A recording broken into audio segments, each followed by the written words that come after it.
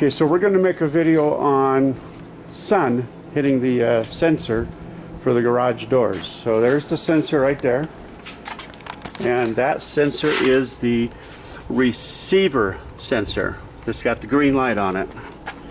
The other sensor over on this side, I can't get to the because all the stuff in the way, but the sensor on this side has a yellow light on it.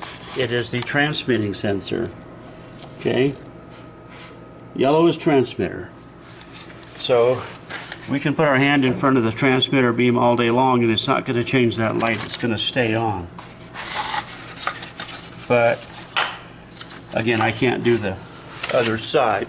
But we're going to demonstrate the fact that as long as there's sun on that sensor, it won't close. So could you please try to close the garage door? It immediately went to, there you see the light blinking. Okay, so try to close the garage door again. Okay. Oh, the sun is hitting that sensor down there. That receiver sensor is a problem. Now, you'll see on YouTube videos, a lot of people will come up with a solution for that. What they'll do is they'll say, oh, super easy, grab a piece of toilet paper roll. Put that toilet paper roll over the sensor so that the sun doesn't shine on the sensor. You know, tape it up there, do some goofy stuff with it. Man, that looks kind of hacky looking. So go ahead and try to close the garage door. But it works, okay? Until it weakens and falls off and the door pops back open again. So then they say, here, let's put a piece of pipe up there. That'll do it. So close the garage door. And it works as long as everything's in the way until the sun hits it again. But this is the receiver sensor. It's got a green light on it. Manufacturer says the units must be installed inside the garage door so that the sending and receiving eyes face each other across the door, no more than 6 inches above the floor. Either can be installed on the left or the right of the door as long as the sun never shines directly into the receiving eye lens.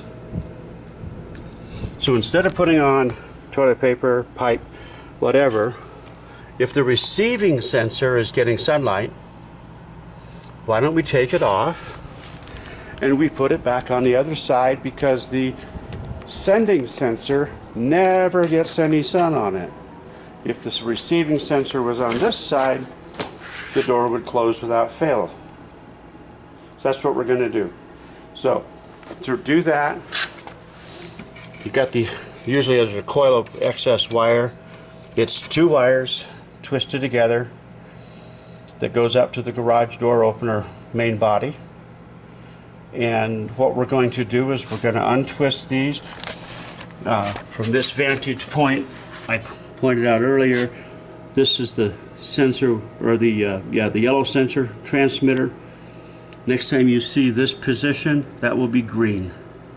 So I'm going to switch those out and we'll come back and we'll see if it works. You're taking the eye off. This is the one from the other side. It's got the green light.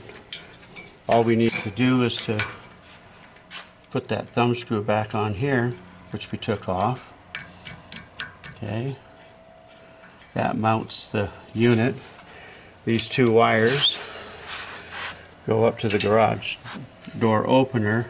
Kind of hard for you to see what I'm doing here because I'm in a confined area, but in a moment we're going to see if I can twist these wires together.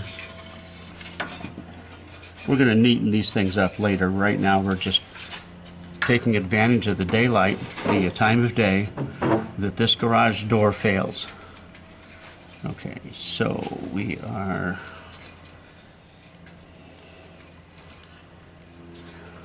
there. Okay, now, as I pointed out earlier, this was a green, amber light on this side. Remember the orientation? It's green. And it's green, that means that that beam is actually good across there. I don't have to do any adjusting. If I move it just a little bit, you can see that it turned off. But right now, that door will close because the sunlight's not on that sensor. This is the receiving sensor. It's on this side. So I'm going to step back and we're going to both show that the sun is still on. Okay. So like I pointed out, we have the sending sensor in the sunlight, and the receiving sensor, which was affected by the fact that the sun was shining on it, is in the shade. Now this particular garage is a west pointing opening, so this particular sensor will never have the sunshine on it no matter what time of year we're in. So now that we have the sensors as the manufacturer has suggested, we can test it. So please try to close the garage door.